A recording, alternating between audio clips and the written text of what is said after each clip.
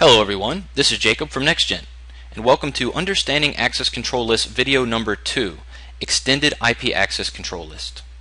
We'll start by covering the general ACL rules. These rules were also mentioned in the first video, but they always apply to any type of access list. First, we will have to create the access list. Before we apply the access list, we will need at least one permit statement due to the implicit deny. Access control lists are processed from top to bottom. We need to put our more precise statements at the top of the list, and then we can only have one ACL per protocol, per interface, and per direction when we apply. Next, we need to talk about some specific rules when it comes to extended IP access control lists. First off, the numbered range is different. With standard, it was 1 to 99 for the basic number range. With extended, it's 100 to 199, with an expanded range of 2000 to 2699. All extended IP access control lists are filtered based on the source, destination, protocol, and the port. And in this situation, we're going to be applying our access control list closest to the source. When we did standard, we applied them closest to the destination. For extended ACLs, we always apply them closest to the source. We're able to stop the routers down the line from having to process unnecessary information. In global configuration mode, to create our access list, we will use the access list command followed by the number, so we could use 101, followed by permit or deny, and then the protocol, and this protocol can either be IP or we can break it down into TCP, UDP, or ICMP. So after we put the protocol, we need to put the source IP or network followed by the source wildcard mask. Next, we put the destination IP or network and the destination wildcard mask. And then optional at the end, we will put EQ for equals and then the optional port or service.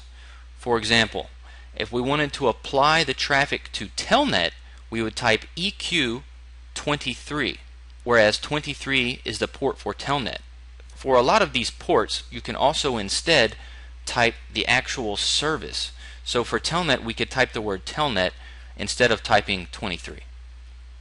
When we move on to applying the access list, it's going to be exactly the same as standard access lists.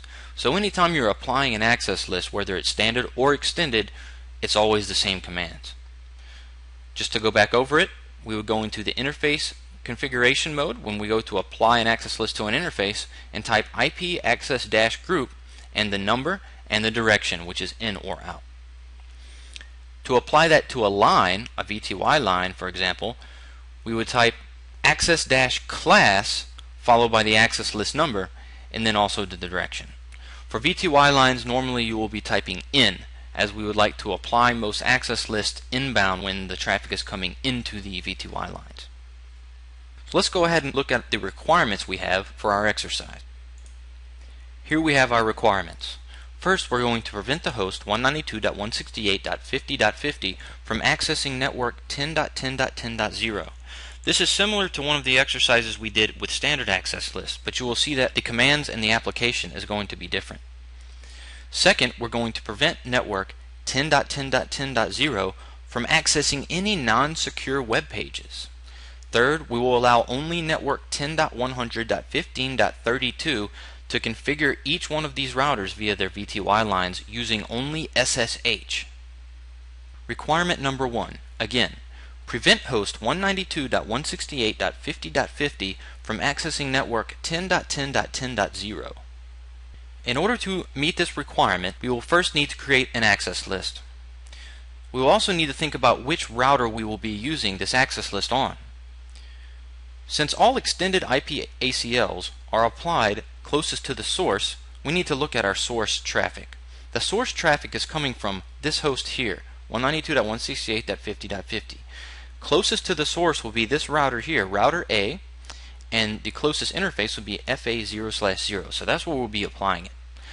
So in order to create this list to match this requirement, we need to type access-list 101 deny IP as our protocol, because we're denying all traffic from this host, and then the host 192.168.50.50 and the destination 10.10.10.0 with wildcard mask 0.0.0.255. When we're looking at our wildcard mask, we need to understand that it's the inverse of the subnet mask. Whereas the subnet mask for the network 10.10.10.0 is 255.255.255.0, in this case we will use the inverse to apply it to the access list, which is 0.0.0.255. We will then need to add in a permit statement because there's an implicit deny in all access lists. So we need to type access-list 101 permit IP and then any followed by another any. This is any source and any destination. Moving on to applying the list, as we said before, we're going to access interface fast Ethernet 0/0 and apply the list using command IP access group 101N. That means any traffic coming from 192.168.50.50 will enter FA 0/0 and be run against the access list 101. Once it does that and it's trying to access this network 10.10.10.0, it will match the access list and the traffic will be denied. Moving on now to requirement number 2. Requirement number 2 is prevent network 10.10.10.0 from accessing any non-secure web pages.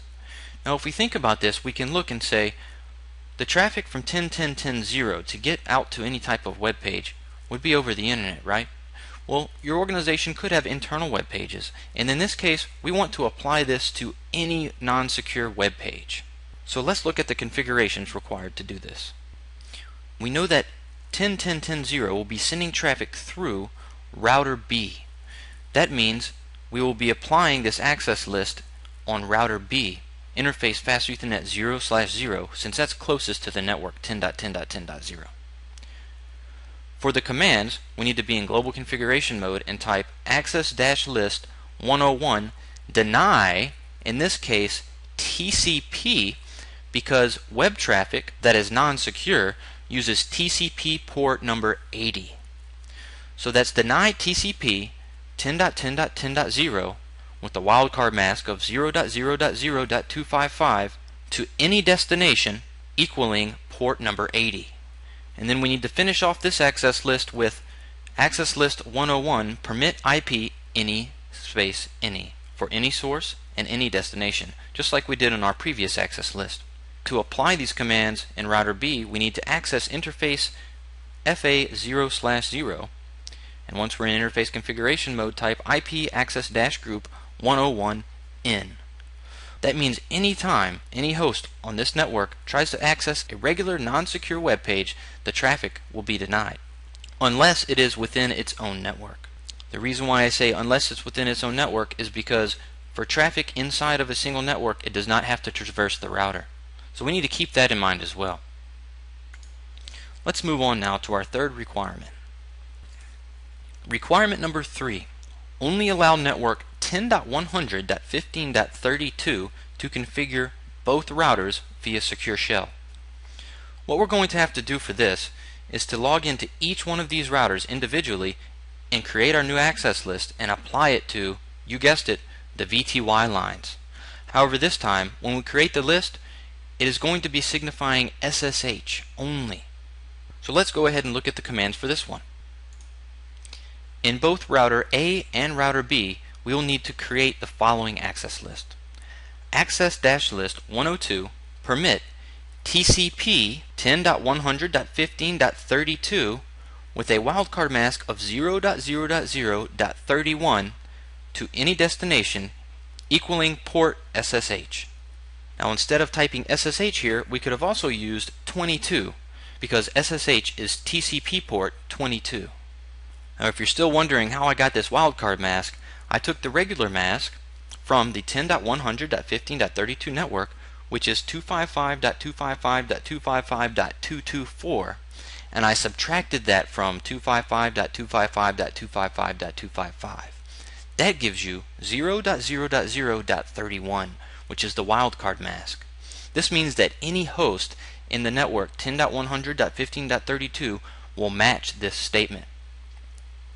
Moving on to applying the list, in both of these routers, we need to access the VTY lines using the command line VTY 0-4 and type access-class 102 in.